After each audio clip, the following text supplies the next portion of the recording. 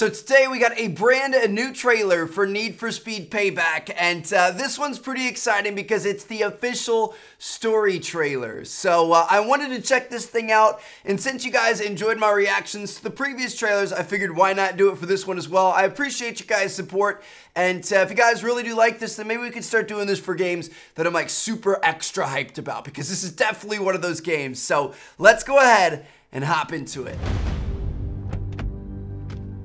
Where's the car? Lena Navarro. She played us both and took it for the house.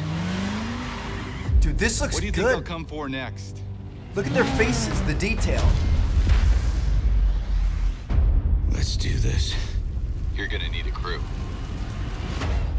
So what's the plan, Ty? The best crew in town always gets a racer in the rush.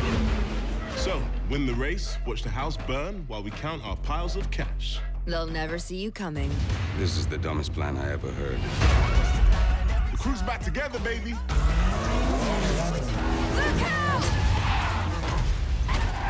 Every R34. driver here is out to crush you. Every cop in the city is after your blood. And you're about to run out of luck. Tyler! This has never been about luck.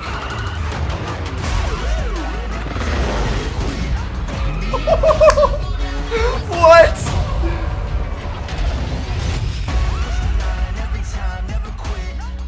Oh my gosh, man. Are you kidding me right now? So first of all, just like that last 20 seconds or so, the absolute insanity of Need for Speed is back. Like the overzealous, just crazy, Fast and the Furious style action, that's back, and that's really exciting. Because obviously, I mean, we've been playing a lot of Forza Horizon 3 lately. Now we're playing some Forza 7, and then GT Sport's going to be coming out here in a couple of days. I plan on checking that out as well. So all of these games are a little bit more on like the realism side. Horizon 3 is kind of in the middle, but the other ones are definitely on the realism side.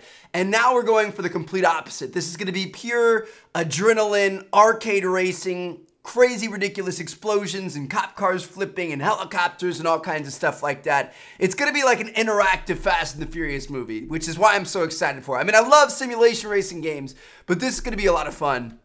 And holy cow, that was really, really cool. So, I mean, it's the typical storyline of, you know, you get a crew together, you start working your way up the ranks, and we're trying to make a name for ourselves, make a bunch of money, and take down the bad guy, I guess. That's kind of the vibe I got from that.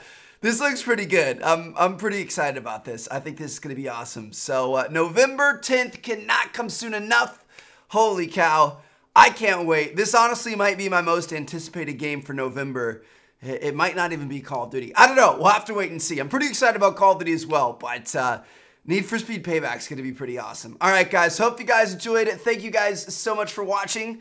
As we get more stuff, I'll be sure to let you guys know. And let me know if you guys want to see more reaction type videos on the stuff that I'm like super excited about. You know what I mean? Like, I'm not going to do it for every game that ever comes out, but I'm going to do it for the stuff that's it's kind of on the hype train that we're all interested in. So thanks for watching, guys. Peace out.